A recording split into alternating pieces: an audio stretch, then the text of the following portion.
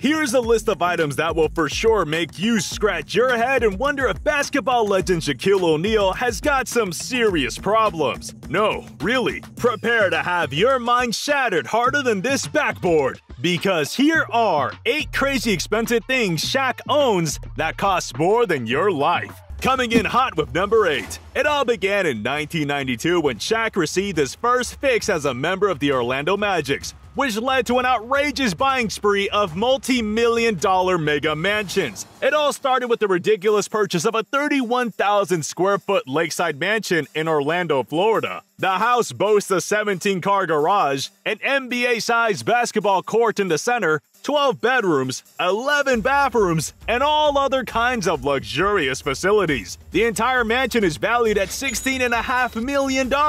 And after this purchase, Shaq was instantly hooked. Over the course of the next 17 years, he went on to buy 6 additional mega mansions in America's greatest cities, including one in Vegas, 2 in LA, 1 in Phoenix, and an $18.8 million property in Miami. But this last one is unique because Shaq only spent $1 million on his Atlanta mansion. Who knows what he was thinking? What do I know that his entire collection of mansions is valued at over $48 million?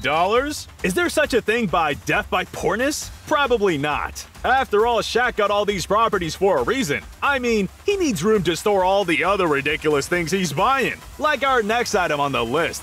Dead people. You heard that right. Dead people. Check this out. Over the years, Shaq invested in a variety of businesses, including Five Guys, Papa John's, and even Krispy Kreme. But Shaq was looking for an even better investment back in 2018, something that would blow away the competition. So, he met with the Authentic Brands Group, a $10 billion brand management organization, to make the deal of a lifetime. Shaq sold the privileges to his own name for around $270 million.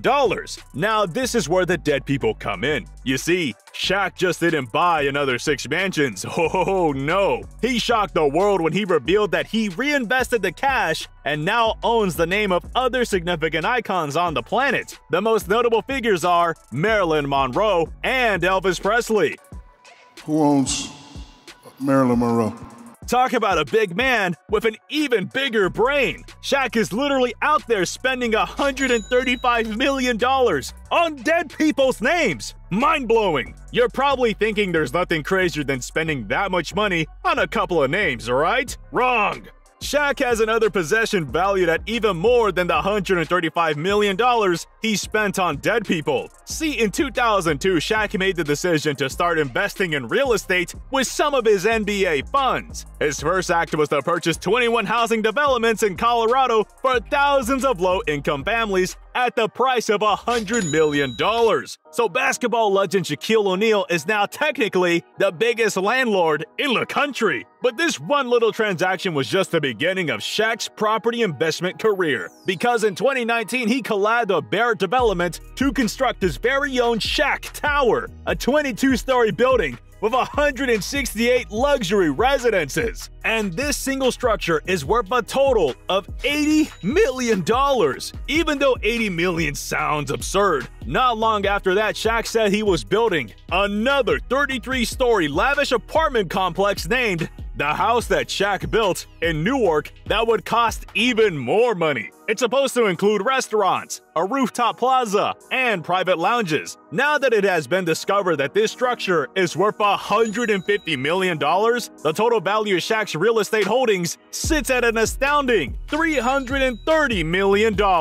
This definitely ranks as the most ridiculously costly item owned by Shaq thus far. But true craziness is not simply measured in dollars, but by the things you buy with those dollars. And so far we've established just how crazy Shaq is with his spending, which is why it's no surprise that Shaq spent more money on his fish tank than you did on your entire house. Yep, he rang up the fellas on Animal Planet and requested for the wildest fish tank they could dream of. So, that's absolutely what they handed him. This 800-gallon aquarium with 3 rare grouper fish, a Japanese Karako eel, and 3 customized Sphinx hookah statues bring the overall cost of his fish tank to $120,000. Shaq might lose $120K today and not even realize it, but at least now he's got some cool fish to look at. Speaking of other foolish things Shaq owns that cost more than your home, the guy has also spent an insane amount of money on a treehouse. Yes, Shaq decided to lead the TV program Treehouse Masters in 2018 to create the treehouse of his desires. But this is no ordinary treehouse. It's got a handmade metal fire pit, a unique